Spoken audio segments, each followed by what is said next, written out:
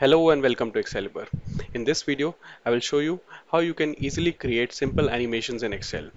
So what I've done here is, in this video, I have created this little guy, which is famous as the green alien. And I've created this here in Excel, and it will dance the way that this guy does. Okay, so let's first see how this dances in the video.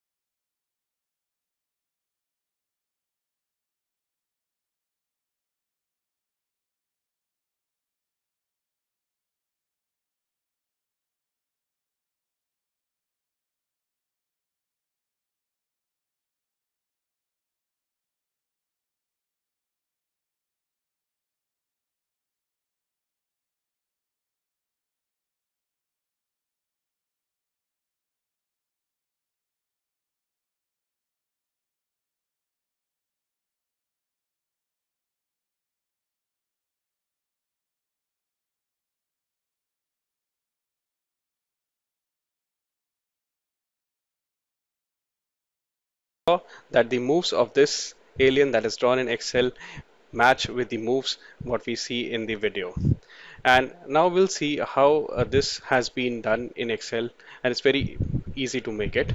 So if you see my screen carefully, the cells have been, the columns and the rows. I've reduced the width here, okay, so that I get a mesh, okay, where I can create this alien. And now I will zoom in the Excel file, and we will see how the other things have been done here.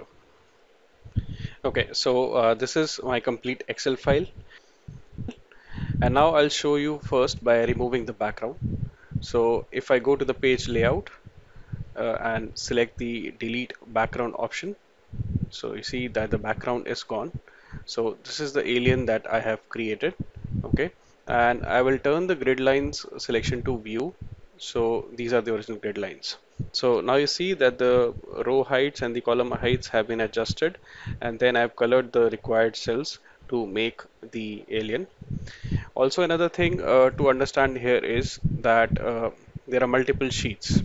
Okay, so on each sheet we have a different position of the alien, the hands and the legs and the body, and it works like a flipper. So we have some 15 sheets, around 15 sheets in total, and it's like a flipper. So if I move these sheets, we see that the movement of the alien. So this has been done like a continuous movement using macros. Okay, so let's go inside the code and see what the code is. I'll go to the developer tab and to the Visual Basic here. Okay, and let me just bring the code for you. Okay, so that's the code.